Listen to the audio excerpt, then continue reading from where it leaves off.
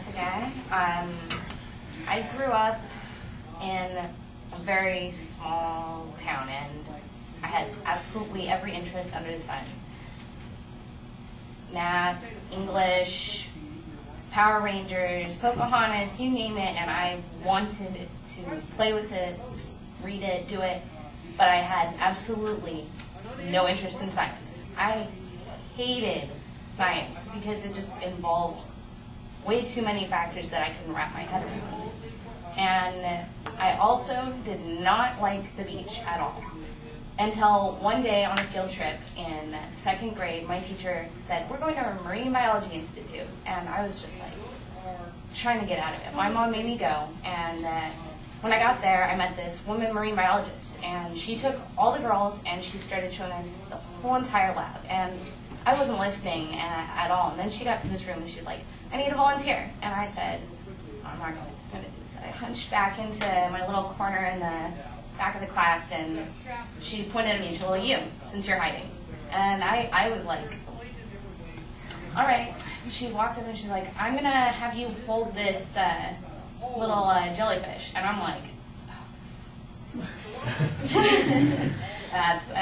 she's like, "It's not going to sting you, don't worry." And I'm like, all right. And I held it, and like, I could feel it like pulsating, and I was just like, that's crazy cool. And then she's like, "I'm going to have this starfish touch your hair now." And it pinched my hair, and I'm just like, it was just so exciting. And then she's like, "And I want you to look through this." And this is the moment that like really blew my mind. She poured a cup of salt water that we had all scooped up right before we went into this room. And she put a little drop on the microscope, and I looked through it, and I saw thousands of little tiny plankton and stuff. And it just blew my mind that there were those. I didn't even know those existed. Like, I was just like, there's stuff in my water at the beach that I was 8 years old and had opened my mouth in multiple times.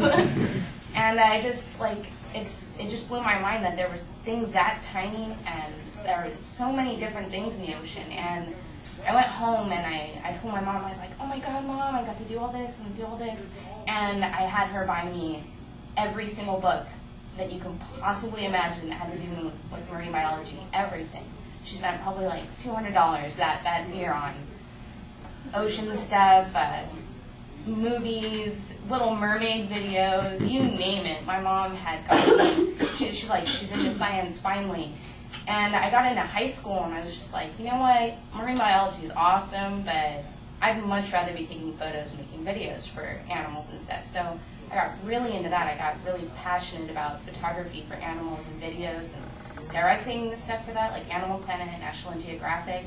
And I got into college, and I got through my first year of that whole program, and I was just like, I don't think this is very cool anymore. You know what? I think I want to get closer, more into the science of the animals than filming it, photographing it. So I went down to the Marine Biology Institute again and talked to the lady, and she's like, "Oh, there are plenty of things." And because at this point, I had developed weird fears about jellyfish.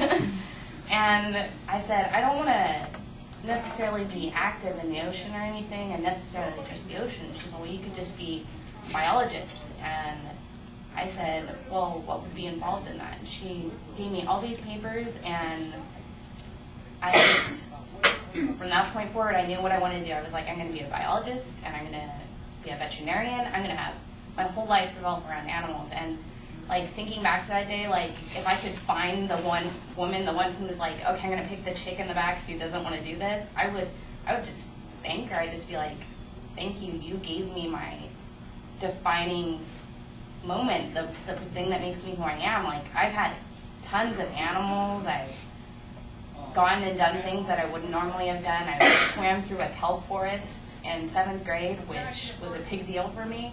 And it's just like, I just do things now that I wouldn't normally do. And because I think, what if I really want to do that? What if it turns out that jumping out of an airplane is awesome and I'm going to have a blast? Or what if talking to that person over there, they do something I didn't know before, and now I have a whole new outlook on life. So that moment helped define me who I am and gave me a new outlook on things that I don't necessarily like.